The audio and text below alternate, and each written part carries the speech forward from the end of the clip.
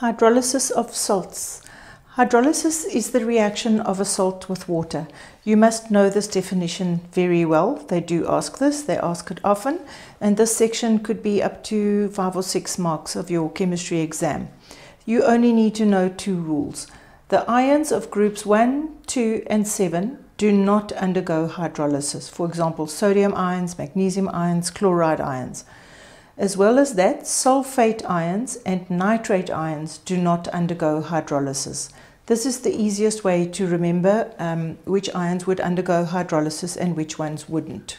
Now we're going to look at 4 examples and apply these 2 rules. The first example is sodium sulfate. Sodium ions are from group 1, so that rule applies. They do not undergo hydrolysis. And sulfate ions also do not undergo hydrolysis. So sodium and sulfate ions don't undergo hydrolysis. So sodium sulfate is a neutral salt. It could have been formed from sodium hydroxide, which is a strong base, and sulfuric acid, which is a strong acid. So salts formed from strong bases and strong acids are always neutral.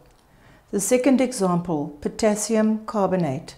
Potassium ions are ions from group 1, so they do not undergo hydrolysis, but the carbonate ion will undergo hydrolysis. So you react the carbonate ion with the water molecule. Carbonate cannot react as an acid, it does not have protons to donate, so the water molecule will act as the acid and the carbonate will act as the base, so the water donates the proton to the carbonate ion. You end up with a hydrogen carbonate ion and a hydroxide ion. The hydroxide ion is very strongly basic, so we have a basic salt. So potassium carbonate is therefore a basic salt. The second example, ammonium chloride. Chloride ions are from group 7, so they do not undergo hydrolysis. So we're going to react the ammonium ion with the water molecule. The ammonium ion is going to be the acid in this case, and the water is going to be the base and accept the proton. So the reason that we know that this is the acid is because this cannot be a base. You haven't seen NH5 2+, where it could act as a base and accept a proton. So we assume that this is the acid, it donates the proton. We have ammonia and a hydronium ion. Hydronium ions are very strongly acidic, so therefore this is an acidic salt. Lithium ethanoate or lithium acetate. Lithium is from group 1, so it does not undergo hydrolysis. The lithium ion does not undergo hydrolysis. So the ethanoate ion or the acetate ion will undergo hydrolysis. So you react it with water.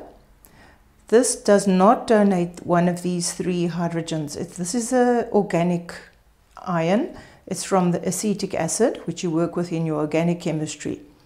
So the water donates the proton. Water acts as the acid. This acts as the base.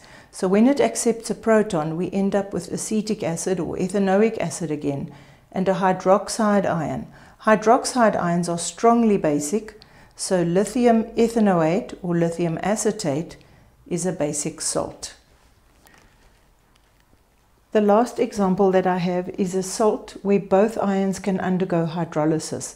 The ammonium ion undergoes hydrolysis and the carbonate ion can undergo hydrolysis, as we have seen in these 2 previous examples. The carbonate ion reacts with water and the ammonium ion reacts with water. In this salt, both of these ions will react with water.